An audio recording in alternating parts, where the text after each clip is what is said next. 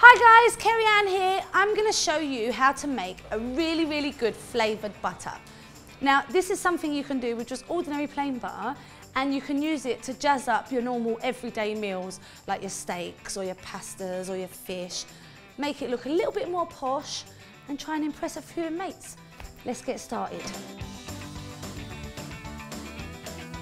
So the butter I'm making this time is a garlic and herb flavoured butter, but there are so many other different combinations you can use, but we'll talk about that in a minute.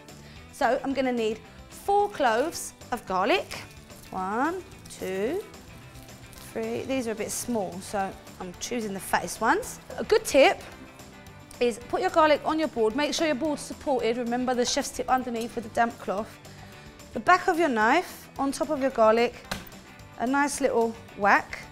And then you'll see that the garlic literally just pops out of the skin. And I'm just going to chop this up really finely. Choppy, choppy, choppy, choppy, choppy. And to this, I'm going to add half a bunch of flat leaf parsley. So I'm not going to use all the stalks, I'm just going to use some. So I'm just going to take them off and keep them for another time. What we're going to do is we're going to chop up this parsley with the garlic, and we want to get that quite fine as well. So choppy, choppy, choppy, choppy, choppy, choppy, choppy. Now I'm going to scrape all of this into this bowl.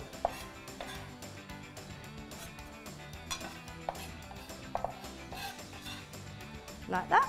I'm going to take 4 knobs of salted butter at room temperature. So 1, 2, 3, 4, and as you can see the butter's lovely and soft, so that would be so easy to mix with the garlic and the herbs. Then we just want to literally just mash it all together so it's all combined, and then I want to add just a little teeny tiny pinch of cayenne pepper.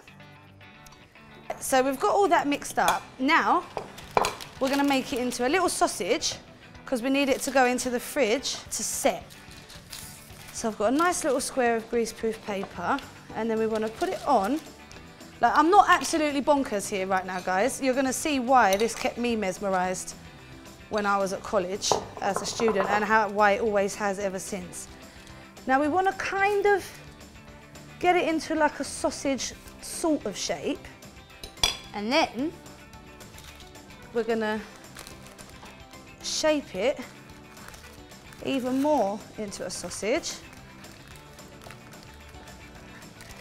See that, guys? And then we're going to crimp the ends and twist.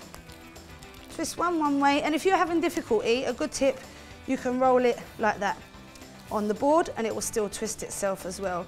But not only that, you don't have to use greaseproof, you can also use cling film. Cling film works great with this as well. And then you put that in the fridge. That'll firm up and go nice and hard, and then when you're ready to use it, you just slice and go. Let's have a look at this butter. Listen, it's definitely not as soft as it was, and then you can literally slice it off as and when. This would be so good on some mushrooms, on a really good steak. Even, this is going to sound so bad, but sometimes I even just make a bit of toast and just spread this on it instead of normal butter. Oh, it's so good. Okay, so give it a go. Let me know how you get on in the comments box below. Don't forget to like it if you like it. Subscribe if you like it as well. I mean, come on, it's free, guys. You don't have to do much, just click it. But most importantly, I want you to tell me what kind of butters you make, what kind of flavours you add and how you use them. I'm really interested to get some more ideas, so please, by all means, let me know, get back to me, and then you never know, maybe in a recipe down the line, I might be using your inspired butter. Crack on, but most importantly, have fun, guys. I'll see you next time. I'm going to show you how to make the best fried chicken ever. It's called KAFC. Kerry Ann's fried chicken. Give it a go. Enjoy. See you next time.